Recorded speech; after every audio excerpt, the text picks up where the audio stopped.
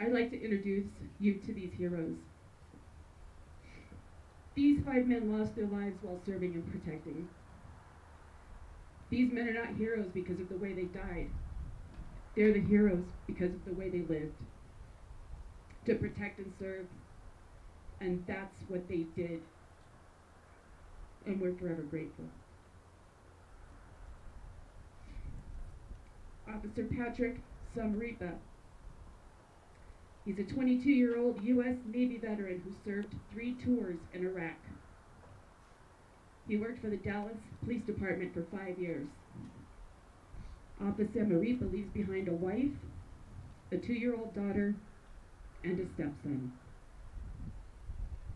And whoever has his balloon, you can let it go. Thank you for your service. Officer Michael Kroll, a 40-year-old who was called the big guy with a big heart.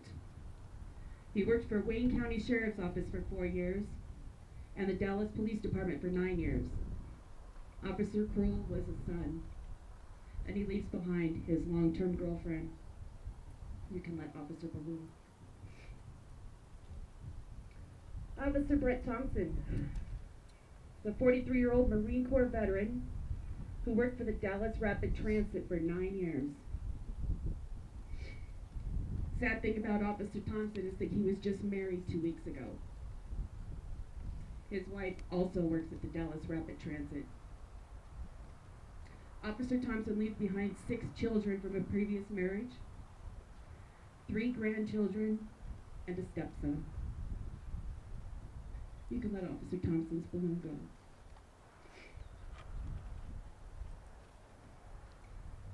Senior Corporal Warren Ahearns was 48 years old.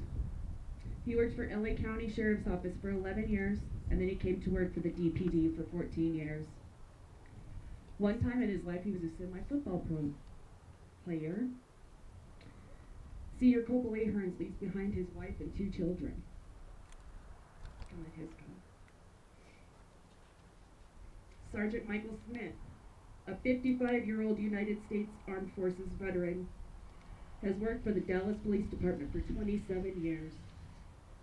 Sergeant Smith was always known for being a cop's cop.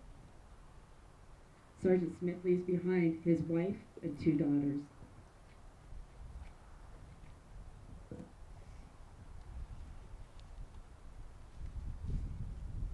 These are not just police officers. They're husbands, brothers.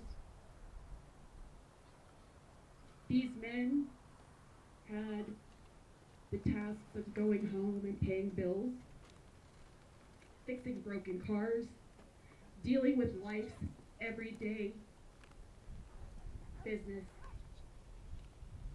They were real men, not just police officers.